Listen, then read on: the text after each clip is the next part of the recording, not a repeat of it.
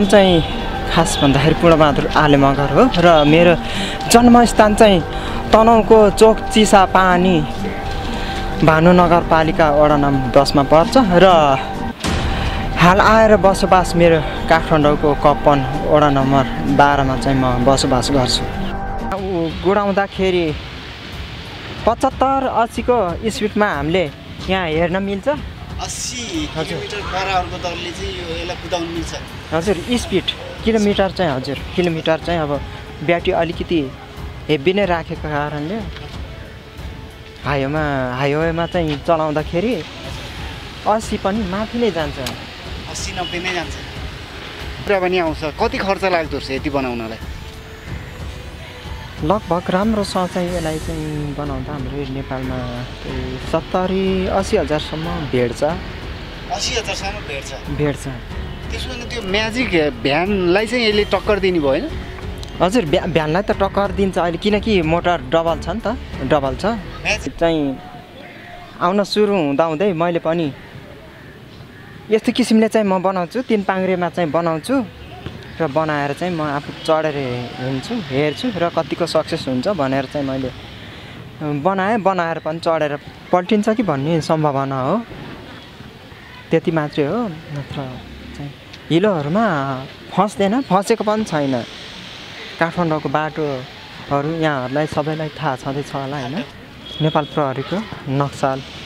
Police headquarter भित्र चाहिँ म प्राविधिक सेक्टरमा म कार्यरत छु। खुट्टामा छ हजुर हजुर उकालोमा लक लाउनको लागि हो र 1300 ओह्रालोहरूमा यसले पनि काम गर्छ। हजुर गियरहरू छैन हजुर यसमा। हजुर हजुर हजुर त्यो सिस्टमले चाहिँ हजुर हजुर स्कुटर सिस्टम बनाएर मैले ट्राई गरेको थिएँ। मैले पनि बनाएको पनि उडेको पनि थियो। हजुर उडेको पनि थियो तर म यसरी चाहिँ म मिडियामा चाहिँ आइएन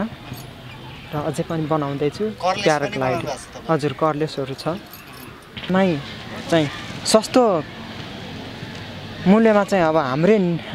नेपाल र नेपालीहरूको लागि मैले समय पुग्यो भने सस्तो रूपमा मैले हाम्रो नेपाल सरकारसम्म चाहिँ मैले स्वीकृति लिएर चाहिँ मैले यो कामहरू चाहिँ निर्माण गर्ने। हजुर हजुर सस्तो सहुलियत रूपमा चाहिँ बनाइदिने कन्ट्रोलर हो। कन्ट्रोलर गाडीको त ठुलो इन्जिन हुन्छ नि। हजुर त्यो सिस्टम हो यसमा हुन्छ अनि यहाँ भित्र हुन्छ मोसफेट ट्रान्जिस्टरहरू लगाइएको हुन्छ। हजुर यसमा चाहिँ ब्याट्री राखेको हो। यसरी यो आदरणीय दर्शकबिन नमस्कार। तपाईहरुले नेपालमै मोटरसाइकल बनाएको भन्ने त देख्नु भएको होला, सुन्नु भएको होला, तर नेपालमै अहिले एकजना युवा वैज्ञानिकले गाडी बनाएको छ, त्यसलाई ट्राइसाइकल भन्नुभएको छ। हामी उही युवासँग विशेष कुराकानी गर्दैछौँ। दाइ यहाँलाई स्वागत छ। हजुर सर्वप्रथम दर्शक नमस्ते नमस्कार भन्न चाहन्छु सम्पूर्णमा। र मेरो नाम चाहिँ खास भन्दाखेरि पूर्ण बहादुर आले मगर हो र मेरो जन्मस्थान चाहिँ तनहुँको चोक चिसा पानी भानु नगरपालिका वडा नम्बर 10 मा पर्छ र हाल आएर बसोबास मेरो काठमाडौँको कपन वडा नम्बर 12 मा चाहिँ म बसोबास गर्छु। भनेपछि मोटरसाइकलहरू त जुन नेपालमा बनिसकेको छ, तर काठमाडौँमा चाहिँ गाडी जस्तो सवारी साधन चाहिँ कसैले पनि बनाउनु भएको छैन। यो सोच चाहिँ कसरी आयो, के भन्छ यसलाई चाहिँ? हजुर अहिले भर्खरै यो बनाएको खासै यसको नामहरू चाहिँ मैले दिएको छैन। मैले ट्राइसाइकल नै दिएको थिएँ। मैले यस्तै मसिनो 15 केजी 20 केजीदेखिको मैले अरू ट्राइसाइकलहरू पनि बनाएँ र यस्तोमा भन्दाखेरि मलाई चाहिँ यो बनाउन आफ्नै भित्री दिमागदेखि नै सोच पनि आयो र मैले काठमाडौँमा बसेको 15-20 वर्षको हाराहारीमा मैले धेरै किसिमको चाहिँ सवारी साधनहरू पनि देखेँ र देखेपछि हुन त यस्तो नयाँ डिजाइनहरू त पछि आउन थालेको काठमाडौँमा धेरै समय पनि भएको छैन र मैले त्यसरी नै भर्खरै चाहिँ आउन सुरु हुँदाहुँदै मैले पनि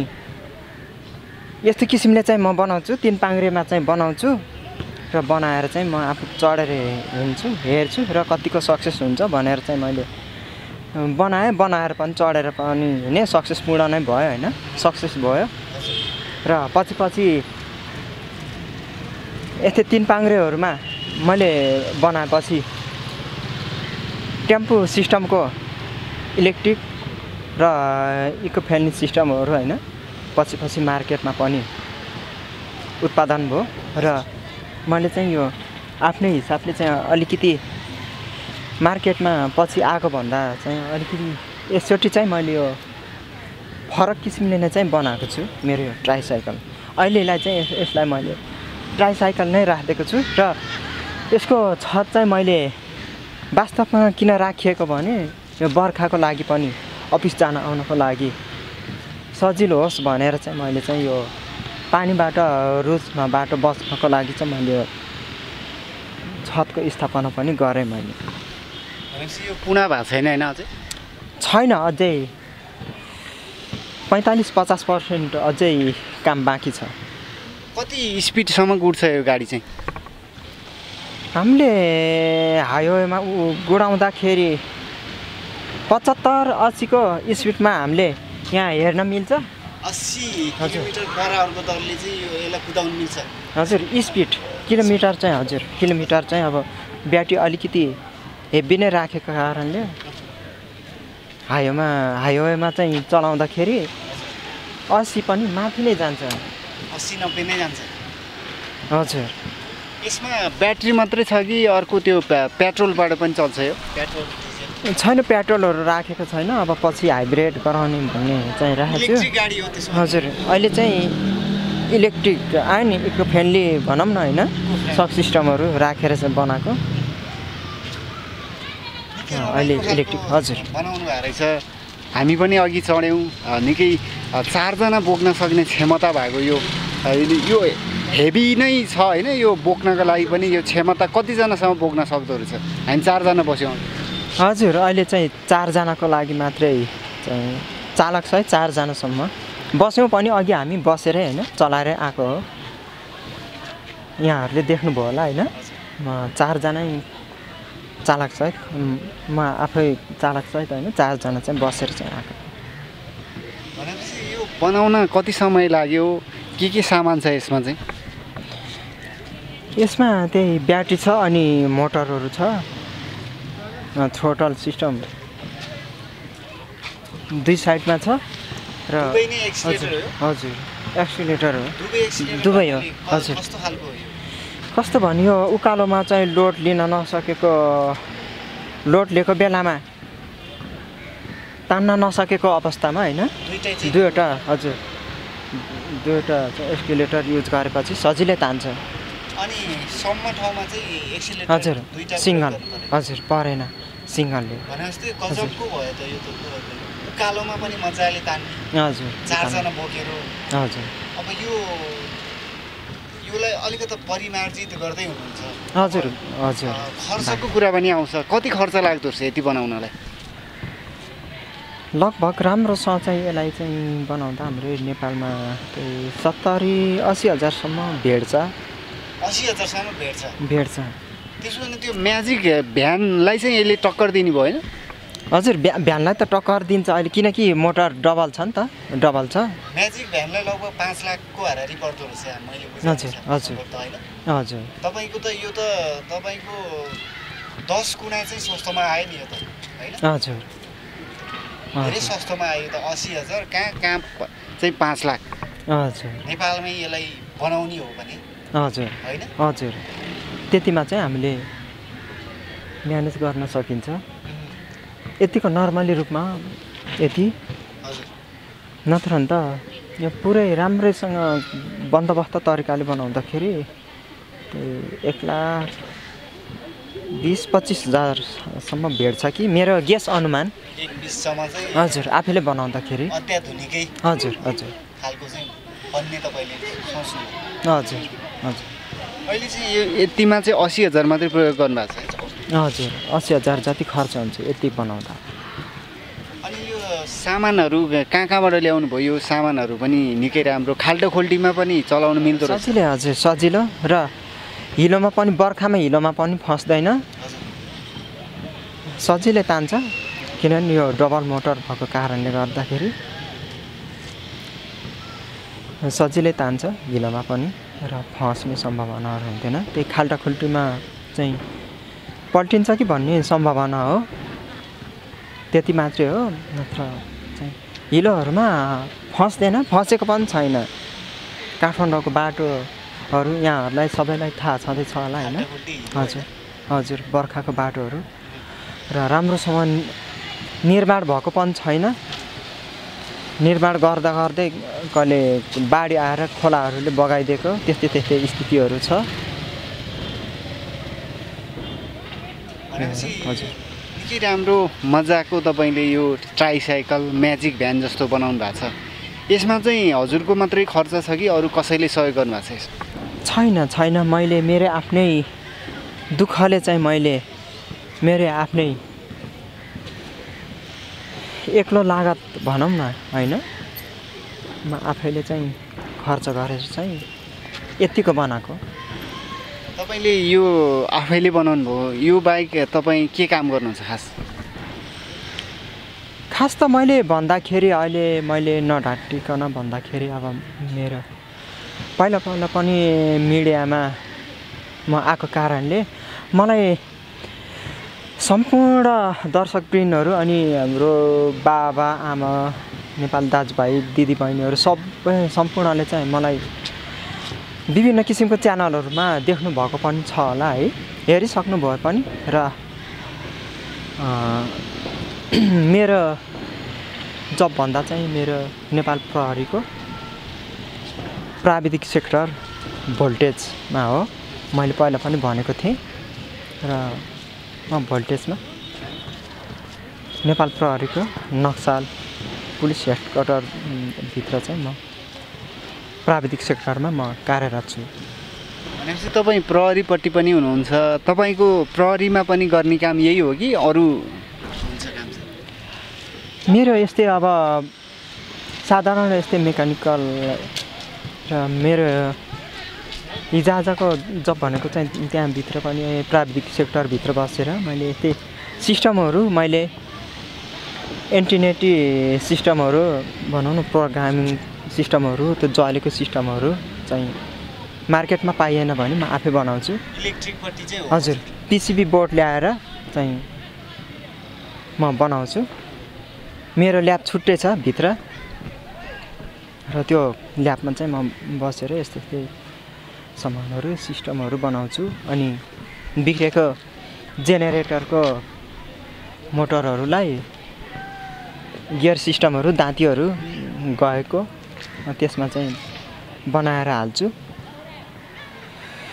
पुरानोले काम दियो भने त्यसैलाई चाहिँ मैले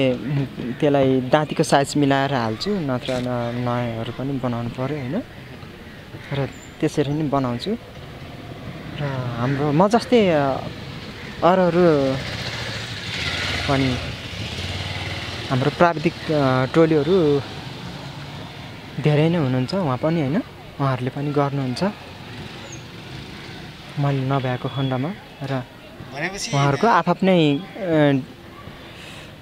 कामहरू छुट्टा छुट्टै अनि मेरो आफ्नै छ होइन। त्यो सिस्टमले चाहिँ काम गरिन्छ र अथवा परेको बेलामा अब हामी जतातिर पनि अब फिट छौँ भन्दाखेरि पनि हुन्छ। अब हजुर, अलराउन्डर जस्तै जस्तै भनौँ न होइन। त्यो हिसाबले चाहिँ हामी चाहिँ एकदम मिलिजुली हाम्रो चाहिँ शाखा एकदम रमाइलो छ होइन, एकदम मिलिजुली होइन काम गर्छौँ हामी। त्यो सिस्टमको शाखा छ हाम्रो। भनेपछि नेपालमा चाहिँ जुन पेट्रोलबाट चाहिँ यो गाडीहरू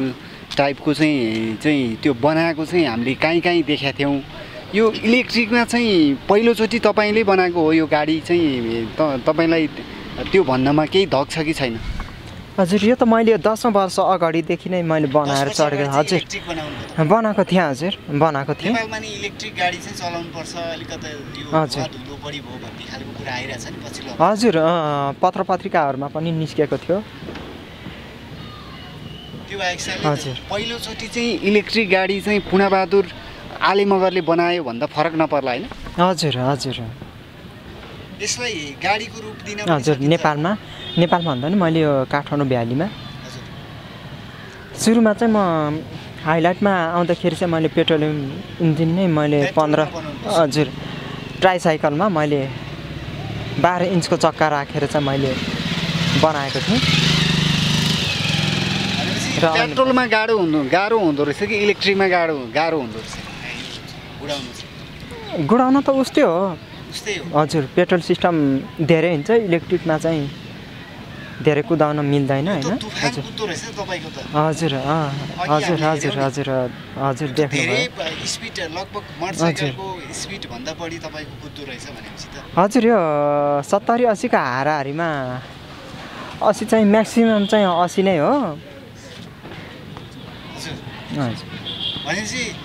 तपाईले स्पिड चाहिँ कतिसम्म चलाउनु भएको छ द्रुत गतिमा मैले हाइवेमा चलाउँदाखेरि 75 देखि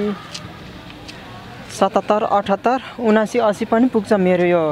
मिटरमा 80 सम्म पुग्छ हजुर भनेपछि नेपालको चाहिँ कुन ठाउँ घुम्नुभयो तपाईले यही गाडी लिएर यो बनाएको मेरो 3 हप्ता मात्रै भयो भर्खरै बनाएको हो 3 हप्ता मात्रै भएको छ यो चाहिँ हजुर अरु गाडी लिएर चाहिँ हिँड्नु भएको छ हजुर मैले तनहुँसम्म पुगे म 4 घण्टामा पुगेको थिएँ म बिस्तारै गएको थिएँ मैले बनाएको पहिला पेट्रोलियम सिस्टमको हजुर अहिले नयाँ आविष्कार हो तपाईको हजुर म सम्मानपत्रहरू बुझ्नको लागि 4 घण्टामा गएको थिएँ म आफ्नै गाडीमा गएको थिएँ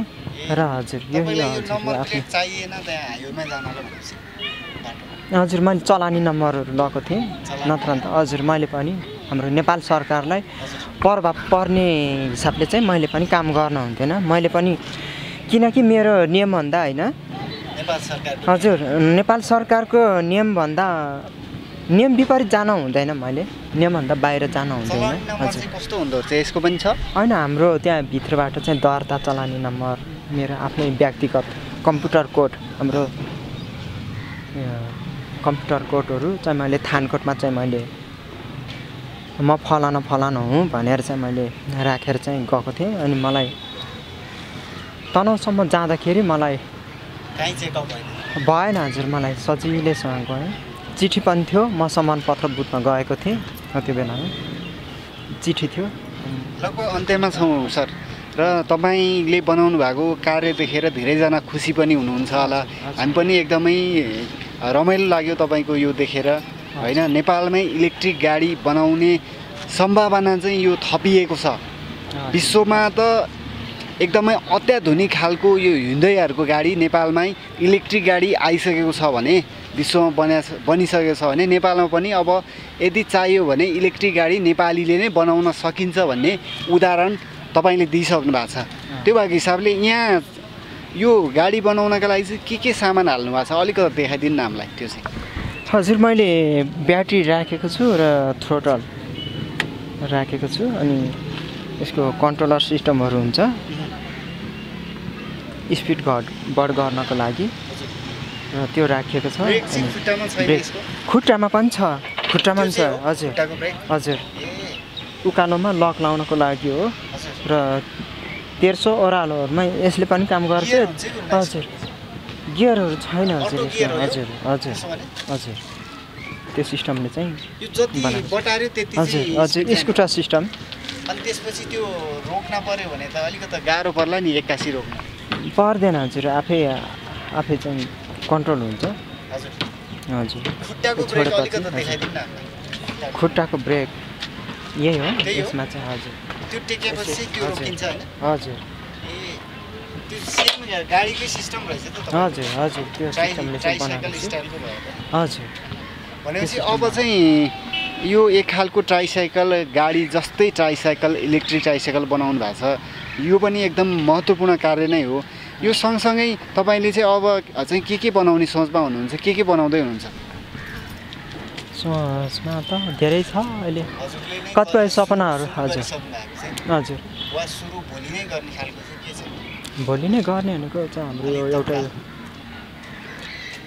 यस्तै रोबोटिक्सहरू हो डुङ्गाहरू एउटा नाउ अनि डुङ्गा पनि बनाउने सोच मैले हजुर आफ्नै हिसाबले चाहिँ मैले मेरो आफ्नै घर लैजानको लागि चाहिँ मैले खेती किसान गर्नको लागि लैजान लागि चाहिँ पेट्रोल सिस्टमबाट चल्ने एउटा चाहिँ ट्र्याक्टर बनाउँदैछु हजुर सानो हजुर बनाउँदैछु इजाज हजुर प्रधानमन्त्रीज्यूलाई पनि तपाईँले ढुङ्गा बनाएर चाहिँ तपाईँले सहयोग गर्नुहुने भयो होइन हजुर अब त्यो त अब पानीजहाजको कुरा गर्नुहुन्छ नि बढी जसो हजुर अब